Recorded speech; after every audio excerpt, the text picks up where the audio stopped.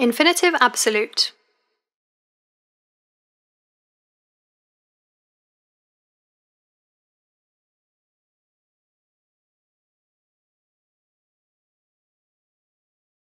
An infinitive is the basic form of a verb, without any tense, person, gender, or number. In English, the infinitive is usually preceded by the word to, for example, to do. Take as an example the verb yishpatu, which means they will judge.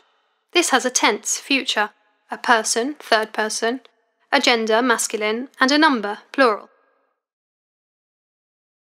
An infinitive form of the same verb is lishpot, to judge, which does not have any of those four characteristics.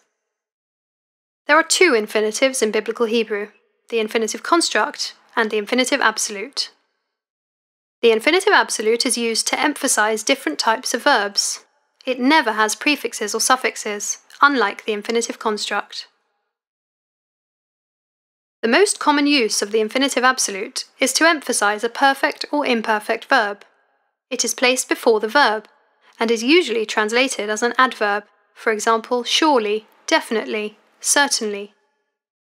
The imperfect verb tomus means you will die. When the infinitive absolute mos is placed before it, the translation changes to you will certainly die or you will surely die. The imperfect verb tochal means you will eat.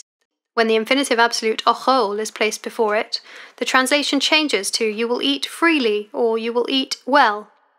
Many English adverbs can be used to translate this kind of infinitive absolute, as long as the verb is emphasized. Occasionally, the infinitive absolute is placed after a verb. In these cases, it is either to give emphasis to the verb, particularly after imperatives and participles, or to express that the action is continuous. The imperative shim'u means listen.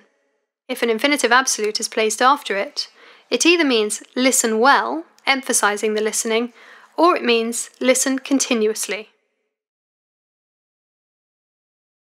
The infinitive absolute can also be used instead of an imperative, to emphasize the command.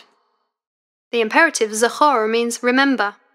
If the infinitive absolute zochor is used instead of the imperative, it gives emphasis to the command. A fourth use of the infinitive absolute is as an ing word, called a gerund. The infinitive absolute ochol can mean eating, and holoch, going.